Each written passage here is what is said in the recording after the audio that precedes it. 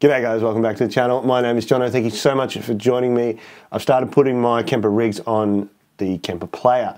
So I want to take you through a little bit about how that's going and a couple of interesting points along the way. It's also very, very easy and I love that. So let's jump into it. Right, I've got everything hooked up now. Rig Manager is open, the Kemper Player is plugged in. And right, so you can see here, these two profiles here are mine. This was just for testing for this video. But let's say you want to put your rigs into the Kemper Player. So let's go to local library. This is a way to do it. Local library, now find your rigs. So these are mine. Let's go this one. Let's go this amp, JMP mod, all at 4. Now this is my 1959 HW from Marshall that's been modded and it was profiled with all the dials at 4, not 4 o'clock, number 4 on the dials. I thought, why not? You don't often see Marshalls played that way, so I profiled it and I reckon it sounds pretty sweet.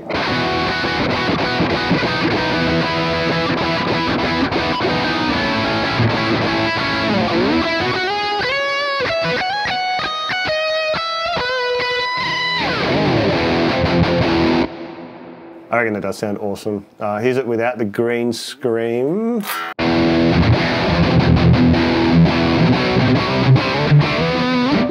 Very fat. So yeah, obviously that green screen kind of shells off a little bit of the bottom end, tightens it up a bit. Yeah, love it.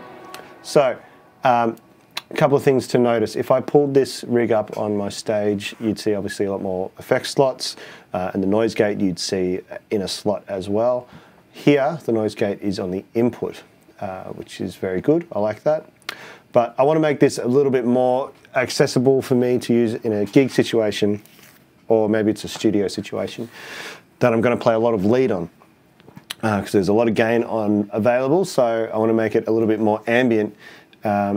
So I feel a little bit more at home under the fingers for whether I'm playing live or at this studio gig, right? So we've got the easy reverb already here, right? So for why not purposes, let's just put the delay before the reverb. Give it a try, you might like it. So up the mix a little bit, it sounds like this.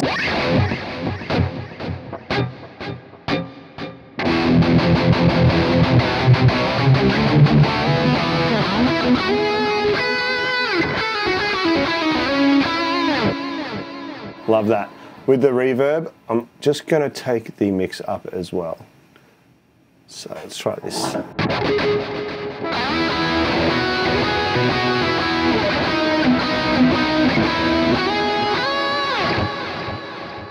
Let's go a little bit more.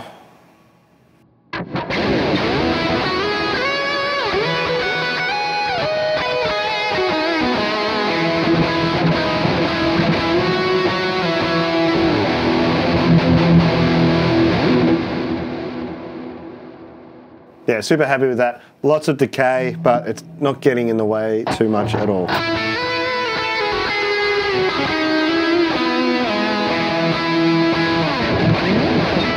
Now, I'm happy with that sound, so all I want to do is put that in the profiler. So make sure you have a bank that you want to go to.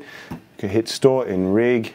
It's going to give you this. We want bank 10, let's go slot 3. So we're going to store it over this one.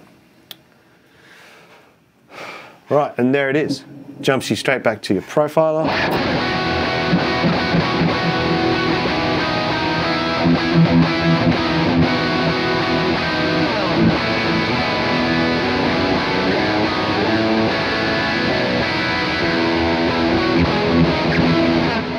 On my Kemper Player, I'm really not too fussed about saving over any of the rigs or anything like that to put my own in, because I'm really like a player that, likes one amp to do a lot of things. So I'd rather profile one amp in many different ways with many different effects and have those as the options rather than, have 4 different amps or 5 different amps on the one bank.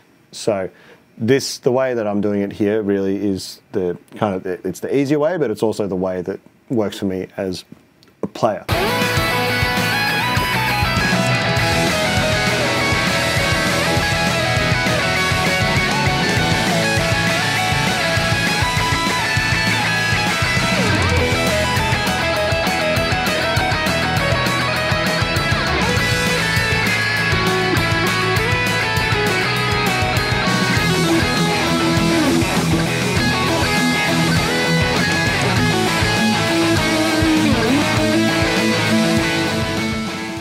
more I play the Kemper player, the more I'm finding that I'm adopting the less is more strategy. I think sometimes as guitarists, maybe even as studio engineers or whatever, if there's a gap, you tend to just fill it for the sake of filling it.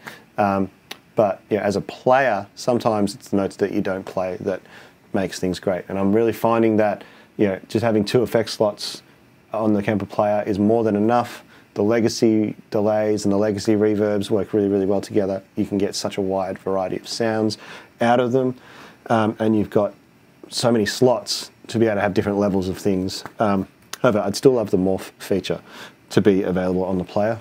It can definitely do it, so please, Kemper, send the update. All right, guys, thank you so much for watching the video. Please hit like and subscribe if you feel inclined. Also, head over to my website, jonoisguitar.com.au for some Kemper profiles, and I'll see you on the next video.